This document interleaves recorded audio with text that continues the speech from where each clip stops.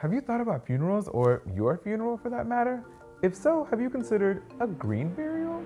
Nope, that's not a vegan joke. Green burials are a form of internment that doesn't use embalming, vaults, grave liners, or any materials that can't break down naturally in the soil. According to the Green Burial Council, these burial practices are a way of caring for the dead in a way that aids in the conservation of natural resources, reduction of carbon emissions, and protection of worker health. Natural burial practices like these have been around for thousands of years in many different cultures and religions. Today, there are around 220 natural burial cemeteries in the US, with a select few designated as conservation ground burial sites that specifically aim to restore natural habitats. What about you?